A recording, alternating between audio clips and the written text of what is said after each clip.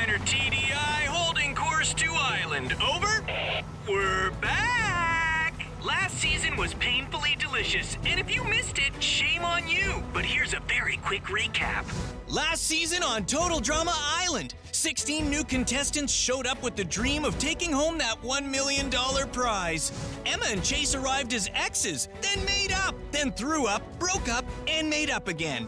Z was chill, Axel was tough, Caleb was gorgeous, Scary Girl was scary, and Damien screamed the entire time.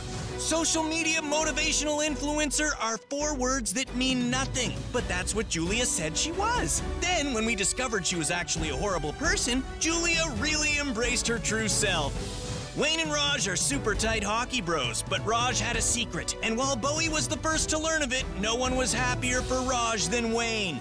Action film star Nichelle LaDonna turned out to be less capable and far more fragile than the characters she plays in her movies.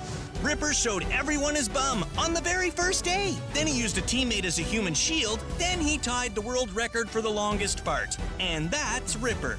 Priya, the most prepared player ever, made friends with Millie, who was only here to write a book about how teens today are total failures. MK found out about the book when she hacked the confession cam, but it was Bowie who ended up using the book to destroy their friendship right before the 3 of them faced off in the big finale. This allowed Bowie to team up with Priya and take out Millie, leaving them as the last 2 standing. It was a photo finish as they raced down the hill in their barf-filled balls, but Priya crossed the line first, and as the new winner of Total Drama Island, she took home $1 million. Now we've got another stack of cash to give away, and because people never learn, all 16 contestants are back to do it all over again, which means this season, I don't even have to pretend to be nice.